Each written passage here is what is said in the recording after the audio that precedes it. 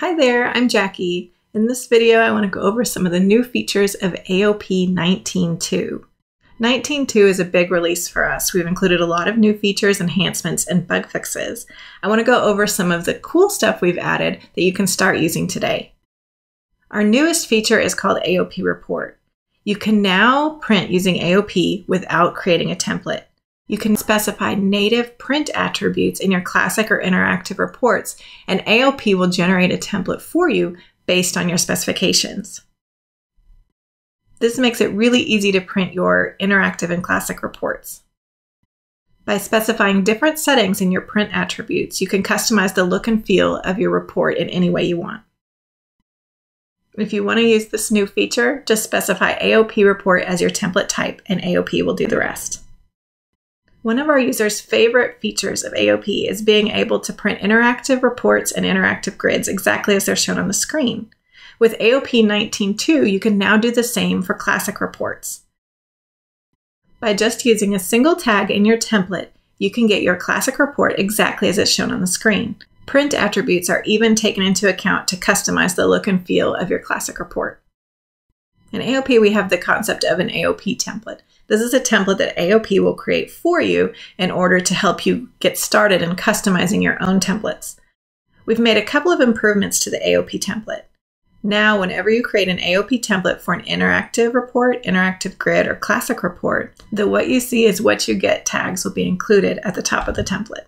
There are a lot of new features in AOP 19.2. You can now print your %graph columns for interactive and classic reports. We now offer support for translated applications by picking up the translated versions of the headers and labels if they're available. All of your font apex icons will now be printed as well. There are also Excel enhancements.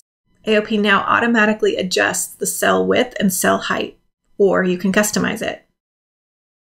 Native Office charts have also been improved. Now the chart data is actually embedded inside the document, which enables you to edit it after you've created your report. We've made a number of PDF enhancements. You can now overlay text on top of any PDF. You can also lock forms on PDFs, and you can define a number of copies you want to be exported. We've added new data sources.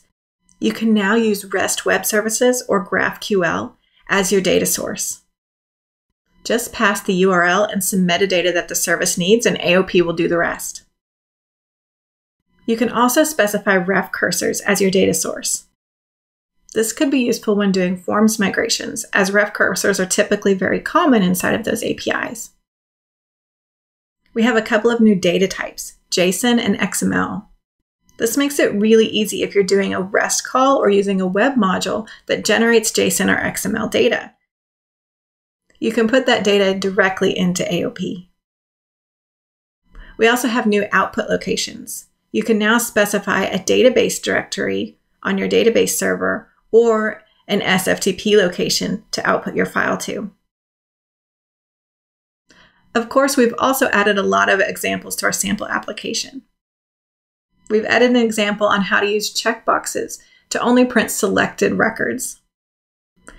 There's a new example for HTML email from Word or HTML. You can also find a new example on scheduling an interactive report from PLSQL, along with a new master detail example, and a few examples of how to preview Office documents in an inline viewer. We've also made it a little easier for you to debug. There's a new procedure you can call to check if AOP is available or listening at the URL you've specified. In the sample app, we've also added our Quick Template Changer. The Quick Template Changer can be really useful when you're first developing a report and making lots of changes to your tags and templates. You can drop in your JSON and your template, make changes to your template as needed, and quickly generate your output. You can make all your changes quickly in one place, and then when you're happy, add it to your page. And as always, we've updated our documentation.